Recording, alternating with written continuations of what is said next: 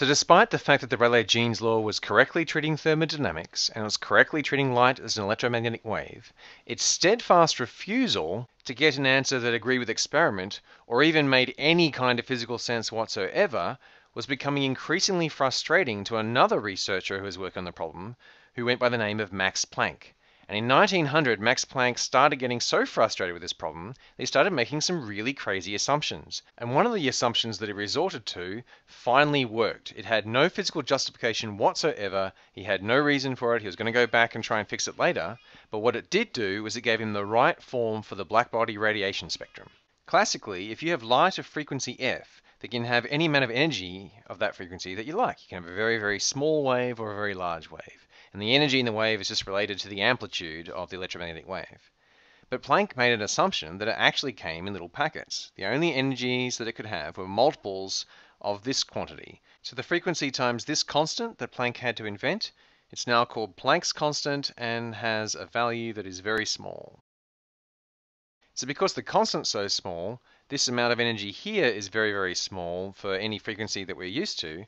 And that means that energies can take almost any value we like, but instead of being continuous, they happen to be discrete. So the energy at a particular frequency has to come in multiples of this HF. So having made this assumption, Planck managed to get the following law for the spectral radiance.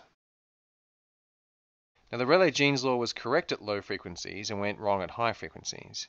Now the Planck's law agrees at low frequencies, but it also gets this curve and the way it dips down again correct at high frequencies. And so it gets the spectral radiance for a black body correct. Let's make sure we understand what this spectral radiance is. And the best way to understand what something is to look at its units. So spectral radiance is how much power is coming off something. And power is just energy per unit time.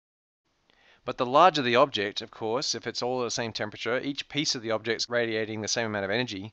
And so the more surface area you have, the more energy. And so this power is going to be proportional to the amount of area. So the spectral radiance is the energy per unit time per unit area. So that's the surface area. And remember, it's coming off at different frequencies. So if we have a small range of frequencies like this, then that'll have a certain amount of power coming off it with those frequencies. And then we'll have more power coming off at these frequencies. And you can see at low frequencies, there's not very much power coming out. And so the spectral radiance has got the spectrum in it, and so it's also telling us how much power per unit area per unit frequency is radiated off a black body.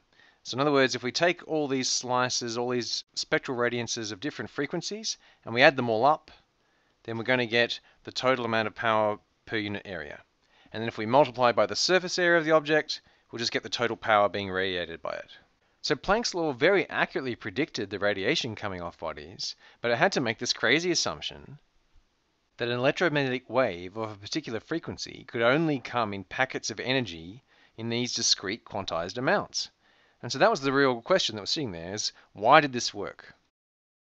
It's the kind of thing you might expect if light were a particle. You'd expect it to come in little chunks of energy. But it's not the kind of thing you'd expect if light were a wave. And people were very sure that light was a wave. They had Young's double-slit experiment and the Poisson spot, and they had Maxwell identifying light as being an electromagnetic wave from looking at the equations for electricity and magnetism. And all these things were very convincing. And so they didn't really understand why assuming that the energy was quantized was giving them the right answers. And that mystery stayed for several years until Einstein resolved it when he tried to explain a different effect called the photoelectric effect.